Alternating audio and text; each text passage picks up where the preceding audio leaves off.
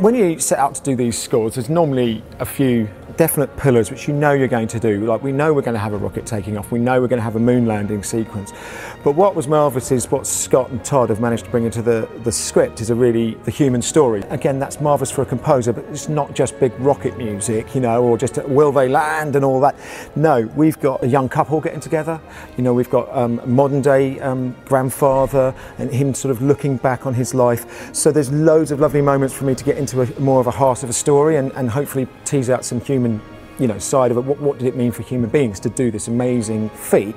And of course, music's a marvellous way to express all that. So there's quite a lot of heart in there as well.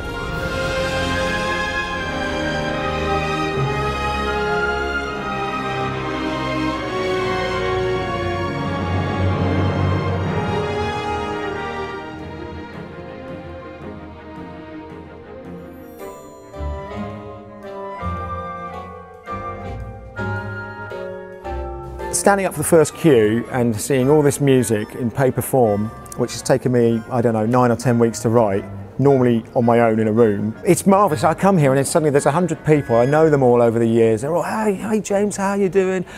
And then we play the first cue and it's just marvellous for me. It's magic because obviously it all comes to life. It's always better than I imagine.